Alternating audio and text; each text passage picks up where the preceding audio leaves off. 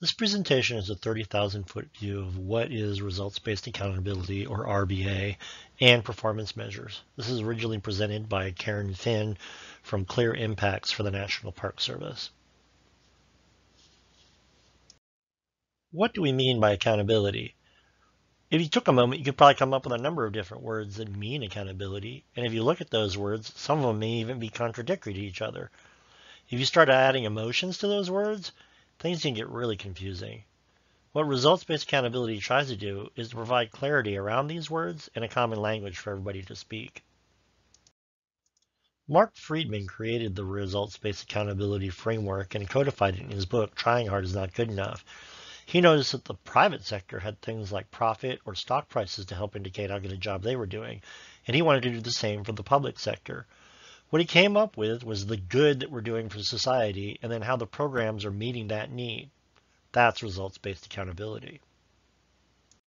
Mark's main goal for results-based accountability is to not have plans that sit on shelves. He wanted action, and so he created a series of principles and values around the framework to help move from talk to action.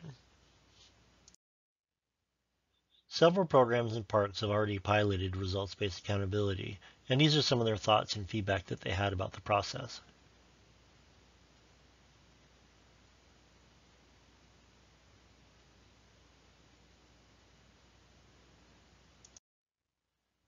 Results-based accountability started in the United States, but it's been adopted all over the world. Results-based accountability starts in the end and then works backwards to figure out how to design programs. It looks at what power you have at where you're at and what you can do. It looks at the fewest possible accountability measures, so you're not over measuring or under measuring. It looks at these to actually understand, are you doing a good job based on the data that you have available? It establishes a common language to help you communicate what you're trying to accomplish with your stakeholders, partners, and your staff. And it's an iterative process that continually evaluates your success. The Clear Impact Workshop provides a workbook with detailed templates and exercises to help you work through the ideas of the results-based accountability and as a reference for your use. The RBA process tries to create broad enough metrics for you to understand how good a job you're doing, while at the same time making sure that everybody has a shared understanding of the challenges, problems, and solutions. In RBA, accountability is broken into two ways. There's whole population or community accountability, where you're talking about the well-being of cities, states, nations, counties, large populations of people. You're looking at these in terms of those large, hairy, audacious goals out there, like a sustainable environment or healthy people. The measures for this is called an indicator. And indicators are things that are collected at a large scale level. So for instance, the Department of Health may have the percentage of active adults in the community. No one individual or group or program is responsible for this measure, but you can start looking at maybe other groups that would be partnering in this, the Heart Association, the Lung Association, the Healthy People, Healthy Parks 2030 initiatives that states often have, and organizations like the National Park Service, where we have maybe a health and wellness initiative, or maybe we're looking at our concession contracts that are offering healthy meal choices. Then you start looking at your individual customer or organizational performance accountability, and this is the well-being of a particular group that you can identify within your area. So for a park, that may be a bunch of people that are in the park or park visitors. So in this case, the program may be the Volkswalk, where you're getting people to go out and do exercise in the park. The customers or participants or walkers, and one of your performance measures is how many of your visitors, what percentage actually participated in this program. Community level accountability goals are often derived by completing sentences like we want our children and youth who are, we want our communities to be, or even we want our parks to be. Once you have those community goals and that accountability, you can start looking at the indicators. And there's lots of data out there. The key is to measure this information through time. How's that indicator trending? You can then make a forecast of what that may be in the future and see if that's going in the right or wrong direction. Then you ask yourself, how can we change the direction of that trend? What programs or partners can we use to help make a difference? That ends up being your return on investment or your ROI. That's some of the metrics for those community-based interdictions and prescriptions. How do you turn the curve? RBA provides a structured framework for asking specific questions on how you might influence that trend. Examples. So children are successful in school. Percentage of fourth graders that at or above proficiency is a great indicator. We track it through time and we can see that there's a trend. We can predict what that trend is, but maybe we want that trend to be sharper. So what can we do to affect that?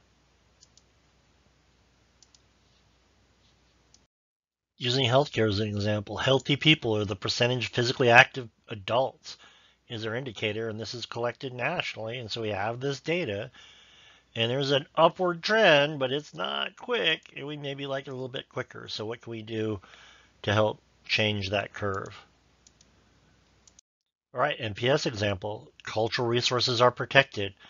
What's an indicator? The percentage of cultural resources in good condition based on FMSS data. And we know that we got a backlog of stuff happening in maintenance, right? So what's the goal? If the trend is to go along this line, what's our goal to turn that curve so we have more and more things that we know are in good condition? And this is what the facilities group is working on in the cultural resources group. But this is a really good indication of turn the curve thinking.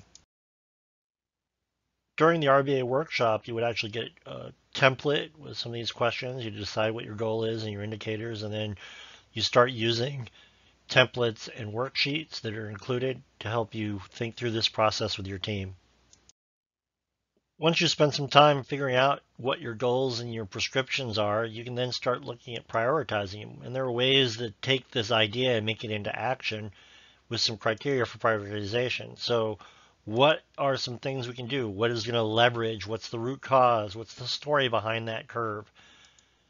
Is this feasible? Do we have time, money, or talent to make this happen? Are we the right organization to be doing it? Values, is this consistent with our organizational values and specificity? So how targeted can we be with this in our local reach? So here's some examples of some folks that have used this turn the curve thinking in the NPS workshops and some of their responses.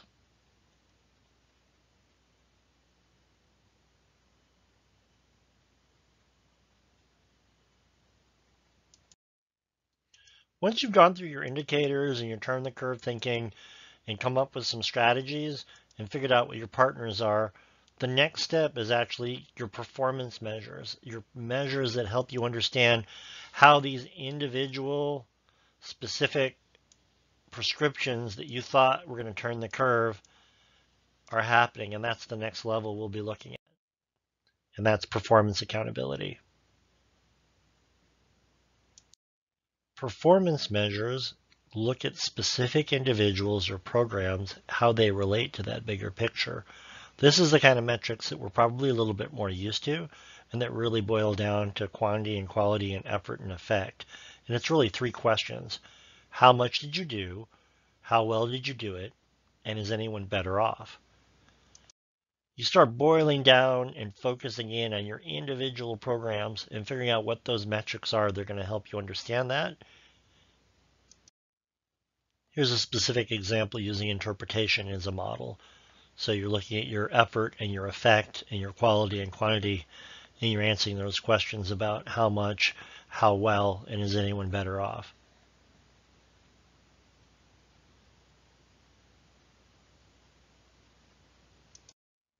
Here's an example from NOAA, the National Oceanographic and Atmospheric Administration. Their goal was to improve water quality, and so they started working with wineries to develop conservation for water because the wineries were using water in droughts that were draining the streams and preventing salmon from actually spawning, which was affecting the water quality. So their effort was the number of tanks that were installed, but then how many of the wineries actually used the tanks. And then he started looking at the effect of the number and percentage of tributaries of flowing water and returning coho salmon.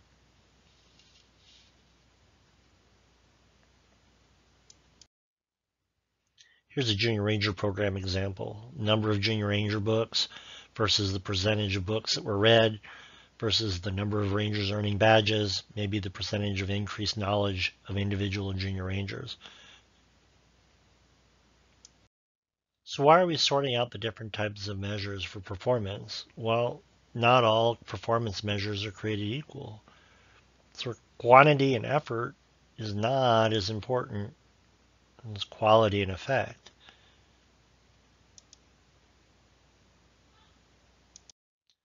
However, it's way easier to collect this information that says how much than on that information and data that says what the effects are.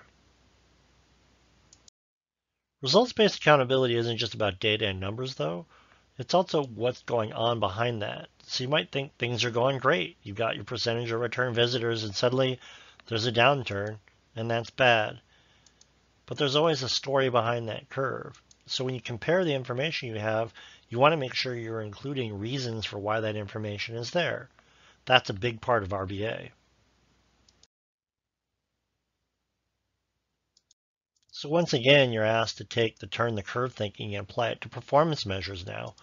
You're asking yourself a series of targeted questions about the information that you have and the programs that you've planned out and how well you think you're doing, and evaluating and replanning and moving towards action.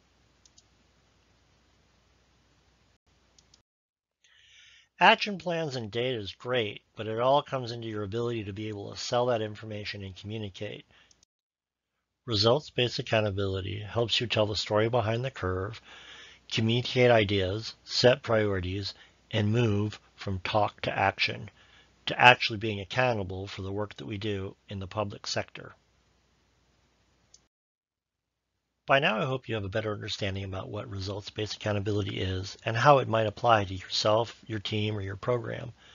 If you would like to do some further learning or exploration, we will be holding a 3-day workshop over 14th, 16th, and 17th via webinar for 3 hours a day.